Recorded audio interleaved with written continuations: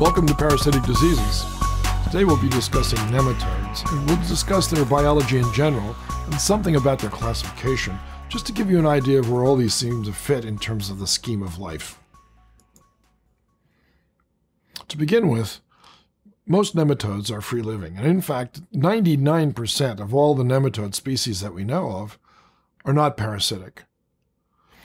An ecologist once said that if one were to take away all of Earth's solid matter from the crust of the Earth and leave only nematodes that live in soil, the Earth's continents would still be visible when viewed from 200 miles above the surface of the Earth.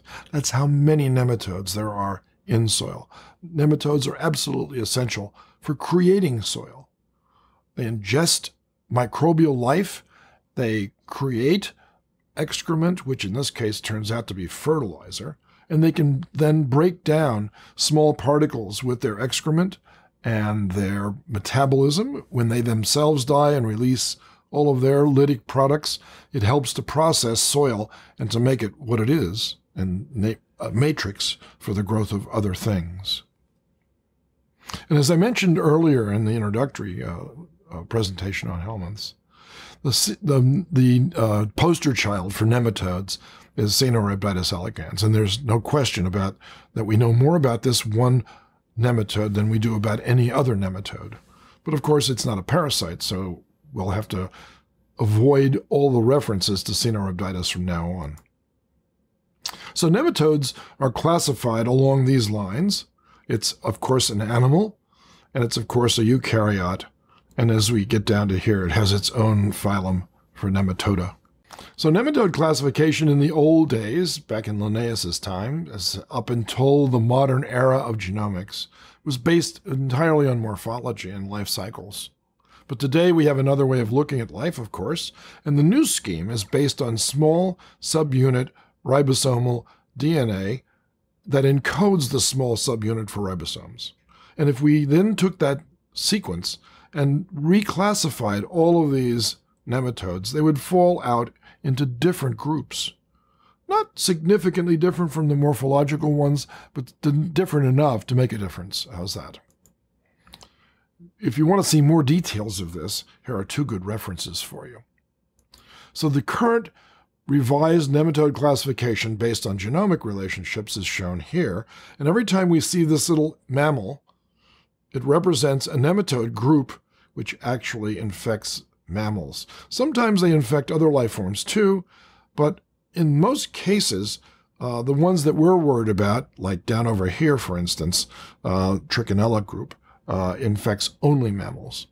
And very few nematode groups are more widely birthed in terms of their life cycles than mammals and perhaps an intermediate host, as we'll get to. So let's talk about some general characteristics of nematodes first. Now, I conducted most of my own research on nematodes, so I'm rather familiar with the general scheme of their life cycles. They all undergo 4 molts, starting with a first stage larva, then to the second, third, and fourth stage larva. Each one is punctuated by a molt and a growth stage, until finally, after the 4th molt, the nematode becomes an adult male or an adult female. As I mentioned before, all the nematodes are non-segmented, so that's how you can tell them apart from other life forms. Most nematode species lay eggs, while some also give birth to live offspring. And in fact, there's one Capillaria philipinensis which begins by giving off live offspring, and then as the immune system kicks in, it starts to produce eggs. So this is one that can do both.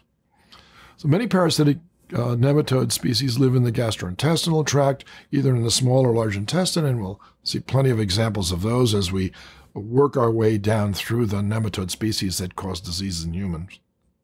Some of them even infect tissues.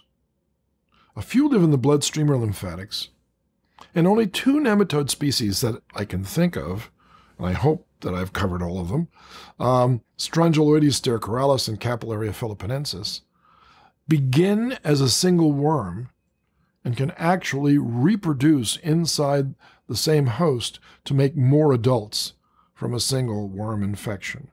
And that's an unusual characteristic for nematodes.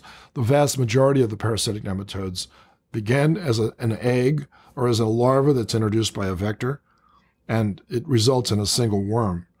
That worm then produces offspring, which leaves that host and goes on to complete the life cycle outside the original infected host. We'll see these life cycles as they come up, and they're fascinating to look at because as we evolved, they evolved. Hello again. Now, I'm going to be with you presenting clinical cases in the next several lectures. And a lot of the clinical manifestations that we're going to see are actually going to be based on the niche that the parasite might be occupying. We might see enlargement of the liver and spleen, hepatosplenomegaly. And as we go forward, people will quickly think of what that might be. But at this point, this is all before us. We might see a patient developing cholangiocarcinoma of the bile duct because of a particular tropism of one of our parasites. We might see tracts through the liver, a parasite that likes to migrate through and feed on the liver cells. Patient might develop lesions in the lungs and even with hemoptysis, coughing up of blood. Or we might have a patient develop diarrhea. So as we go forward, we'll be presenting various clinical cases, thinking about which parasites might head to those niches and might give us these clinical symptoms and signs. If you want to learn a lot more about parasitic nematodes, here's an entire volume dedicated to the biology and the molecular biology and pathology of nematode infections that I highly recommend. It's rather comprehensive. And so next time we'll begin our journey through the alimentary tract with one of the most benign of the parasites that infect humans, pinworm. Thanks for listening.